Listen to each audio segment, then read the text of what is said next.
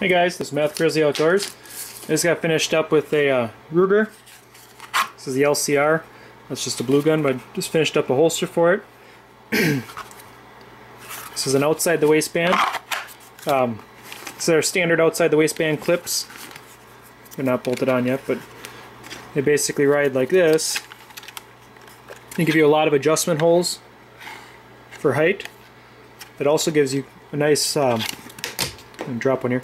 A nice flat spot so it's not digging into your side. They're real comfortable, and it also allows the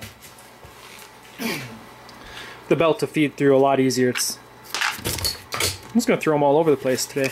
Anyway, when they're on there, your belt feeds through there a lot easier, and you got a lot more space to get your belt through instead of trying to get it through a lot of the loops. So that's why I've switched to these.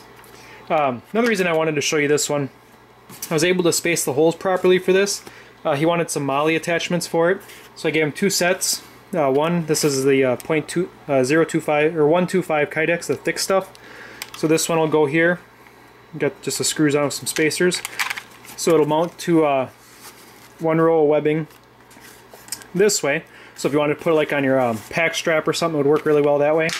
I also made a set that'll go this way for horizontal carry. This will fit the webbing. It would go underneath this way, underneath here, to lock two rows of webbing in.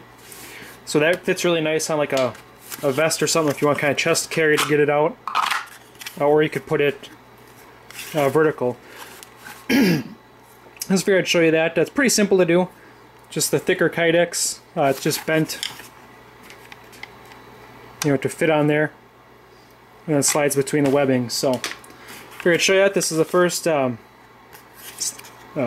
revolver holster like this that I've done. I've done a lot of the little NAA revolver holsters, but the first one with all the different MOLLE, it worked out pretty well. I had to widen it just about a 1/4 inch to be able to accommodate all the webbing, but it really doesn't show that much. Added a few cutouts here. I figured get rid of as much Kydex as possible. Just that's that much less to dig into your side. A little bit of an opening here, so not a ton, so water and stuff will drain out, but you still won't get dirt jammed into there. Nice smooth back. I like to cut out enough of this so you can get a good grip on it. And the retention on this one's pretty nice. It's not just going to fall out, but it's kind of nice little pop. So, alright guys, figured I'd show you this before I ship it out. Again, I'm really liking these clips the way they work out. Again, you get a lot of adjustment. They're spaced at every 1/2 inch intervals. So, alright guys, have a good afternoon. Thanks for watching.